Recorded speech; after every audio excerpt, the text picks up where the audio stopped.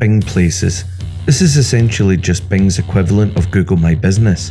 Similar to how Google Maps works, Bing Maps displays the location of businesses, attractions, etc.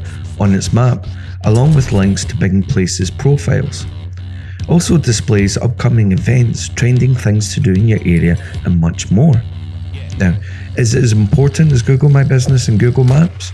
No, not at all. However, we're still talking about a substantial number of people who are in close proximity to your business that are using Bing, and it's widely believed that it's one of the most powerful citations that you can get. Another bonus is it only takes a couple of minutes to set up your Bing Places profile, providing that you first complete your Google My Business profile. The first step is to make sure that your business isn't already listed on Bing Places. Really, I can't stress the importance of doing this enough.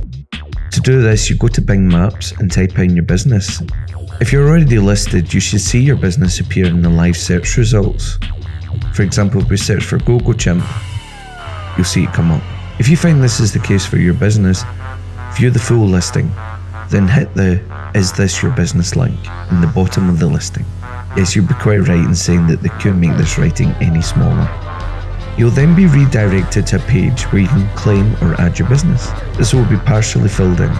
Next up, you have to choose what type of business you are. And there's a selection of different business types. There's a small business, which is 1 to 10 locations, a chain business, which is more than 10 locations, and the online business with no physical location. As a side note, it's worth noting that online businesses, which is the third option, aren't eligible for Bing Places listings.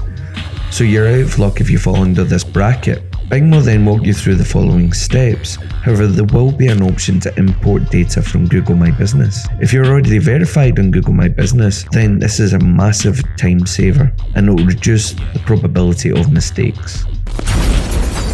Now I'm giving away a $500 one-to-one consultation with me to someone who subscribes within the next 7 days. Tell your friends, your uncle, your granny, your grandpa, anyone, that if they subscribe, they can win a one-to-one consultation with me, some weirdo on the internet.